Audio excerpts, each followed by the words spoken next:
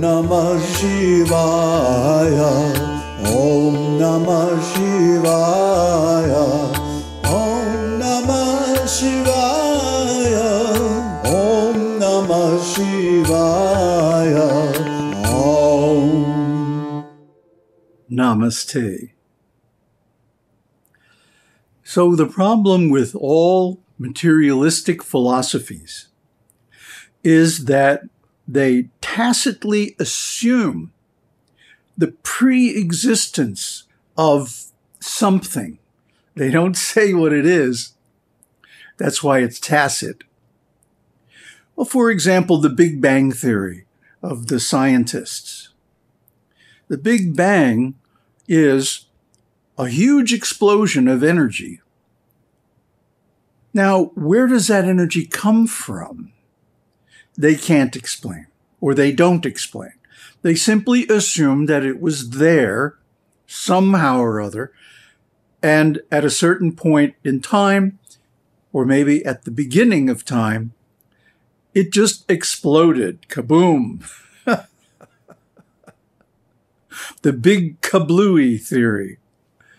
Well, we don't buy that because it does not solve the question of prior cause. In other words, if there was something existing before the Big Bang, what was it? And how does it create the conditions, the situation for the Big Bang?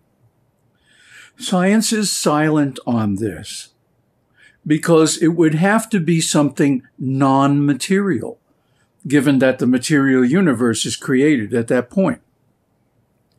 In other words, they purposely narrow the field of inquiry to eliminate anything subtle or anything resembling consciousness. In other words, they're atheists. This is their bias. So this atheistic bias arises out of an enviousness of God. How can God have absolute power and complete knowledge of everything? We want to have that power. We want to have that knowledge. So out of that feeling, which is not acknowledged by the scientists, they pretend that everything is neutral and objective, but it isn't. And the way you can tell is that all their theories depend on some prior existence that they don't say anything about. And the same is true of the Sankhyas.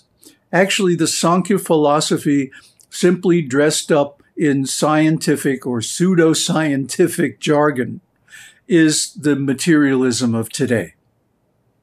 The scientism, because it's a religious belief. There's no way they can go back and verify what happened in the Big Bang, unless somebody invents a time machine, which isn't likely. Their own science prohibits it. But we can. How? Well, we can become self-realized, and we can go and approach God and say, well, how did you do this? And actually, it's all revealed in the Vedic scriptures. There's no need for speculation at all. And this is called avaroha panta, receiving knowledge in a descending path from the original source, which is God. Whereas science and Sankhya and similar philosophies that rely on philosophical speculation and unwarranted assumptions are called aroha panta, the upward going path, where they take a whole bunch of small evidences and string them all together into some theory, and then they say that it's justified because of that evidence. But their evidence is all observation of the dualistic creation. And as we have pointed out many, many times, it is a well-known philosophical issue that we cannot prove the existence of the material creation. We cannot prove that it's real. Why is that? because we have nothing to measure it with. We have nothing to compare it with. For example, if I say, well, this distance is about 1 foot. How can I say that? I can go and compare it with a tape measure or a ruler, or if I want to be really accurate, a standard in some standards organization, or a meter, or whatever measure I use. But you can't do that with the material creation. The universe is all there is, according to the scientists.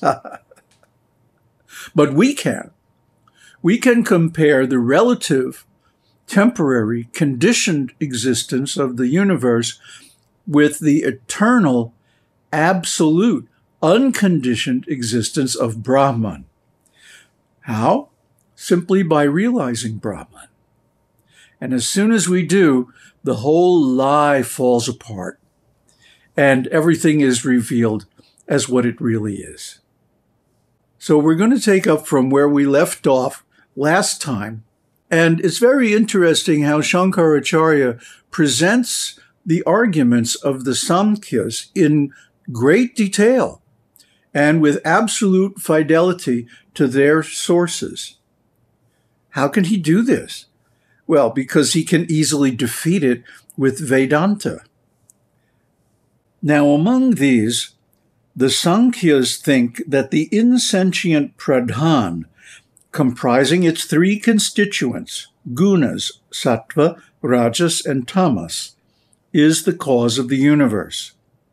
They say the Upanishadic texts, which according to you, Vedantin, reveal an omnipotent and omniscient Brahman as the cause of the universe, can be understood equally well to imply that pradhan is the cause of the universe.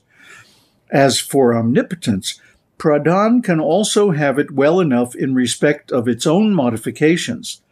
Similarly, omniscience is also logical. How? Sankhya. That which you consider to be knowledge is a characteristic of sattva.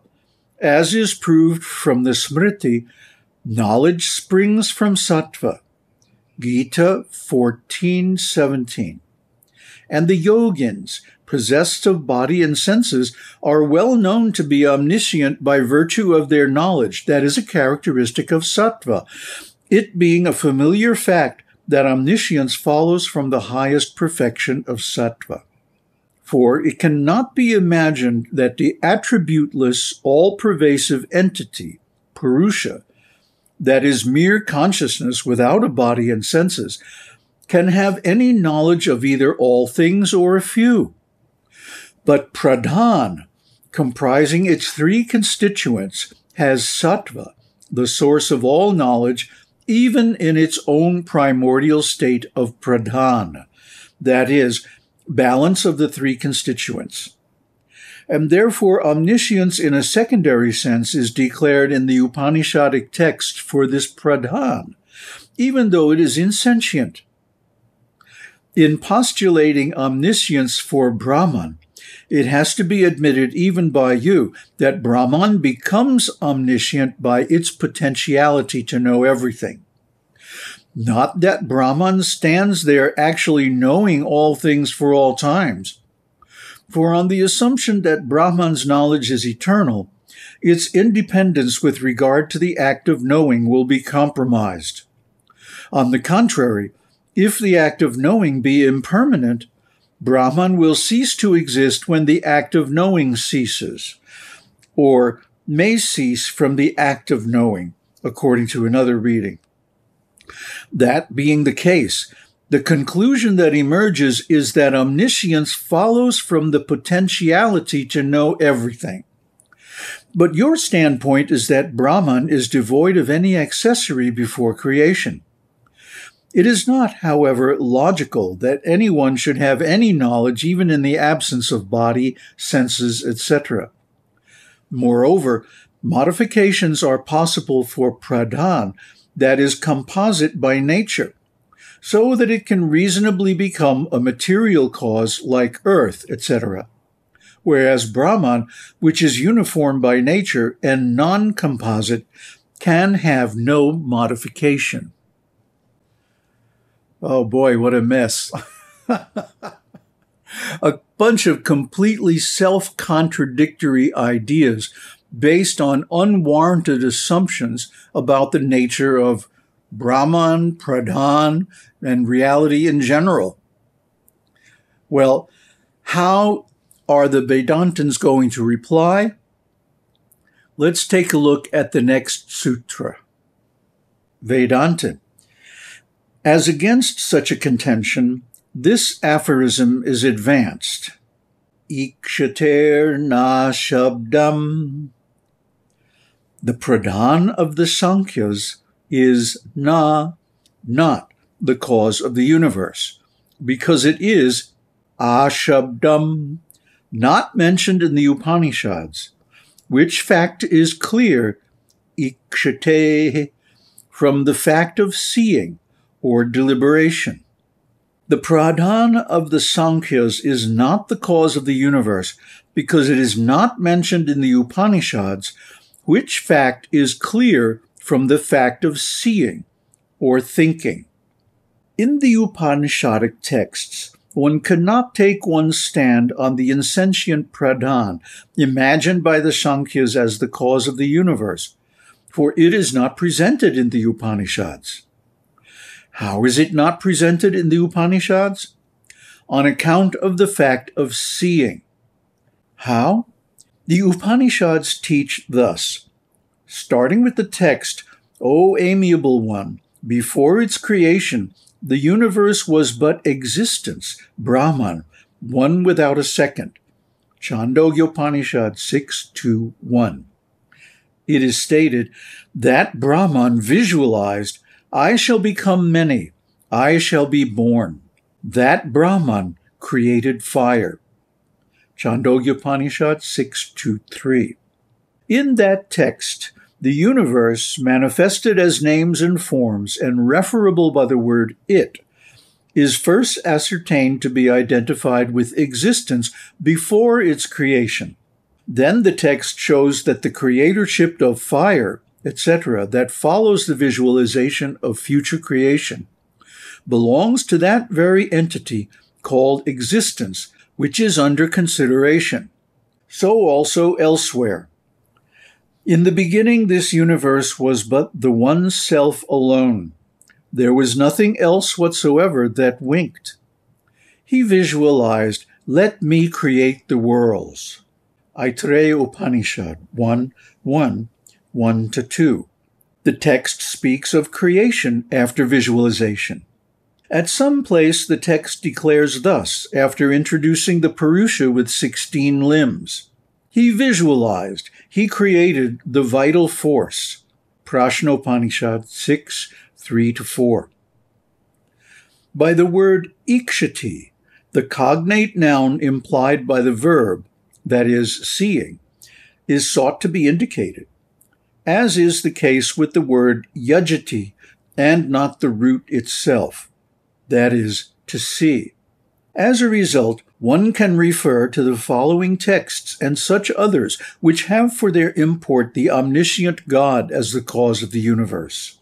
From him who is omniscient in general and in detail, whose austerity, that is, creative effort, is constituted by knowledge, emerged this Brahman, that is, Hiranyagarbha, as well as name, form, and food. Mundakopanishad 1:1-9. As for the statement that pradhan can become omniscient through the characteristic of knowledge belonging to its constituent sattva, that is not justifiable, for in that state of pradhana as such, when it has not changed through a loss of balance, there can be no possibility of knowledge as a characteristic of sattva, because the constituents of pradhan are then in balance. Well, so much for those arguments. But as we will see, the Sankhya's come up with newer and newer arguments based on the same assumptions. And although the Vedantin can easily refute them simply by referring back to the Upanishads, they really never get it. And the same is true with the scientists. That's why, for example, we got a couple of comments from an apologist for the scientists who is trying to have it both ways and say that, well, scientism is true, but also there is a God, and so on and so on. Well, we deleted those comments because, well, for one, he wasn't respectful in his presentation. And second of all, he is actually going against the conclusion of Vedanta, the conclusion of the Brahma Sutras, the conclusion of Shankaracharya, that the ultimate creator must be Brahman. And what does he create? The illusion of duality, which is the secondary Brahman, that is Saguna Brahman. And we will explain more in the next episode. Aum Tat Sat. Aum Shakti Aum. Aum Namah Shivaya.